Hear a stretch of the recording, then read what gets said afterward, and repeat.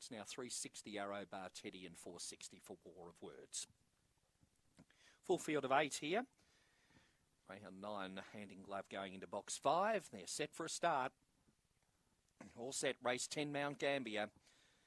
Ready and away. Reoffender best to begin with. Rosa Matisse, and up handy early was Hand in Glove. They're well bunched. Wider out then was Winnie Blues.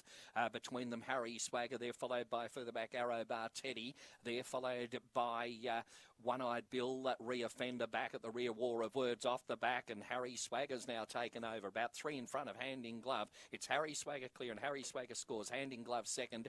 Third would have gone to One-Eyed Bill in front of Arrow Bar Teddy. Then back in the bunch came Rosa Matisse, Winnie Blues. It was back towards the rear of the field there, along with Reoffender in the bunch as well. Stand by for placings.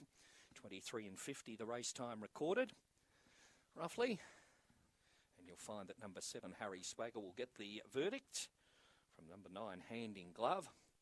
We'll stand by for third. That was very keen early. There were many chances.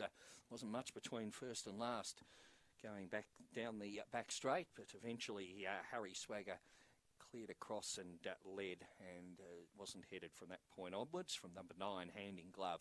Third went to 4, One-Eyed Bill in front of 8, Winnie Blues. So it was 7, 9, 4 and 8. 23 and 48 was the official time, and it was 3.5 lengths by 2 3/4 the margins.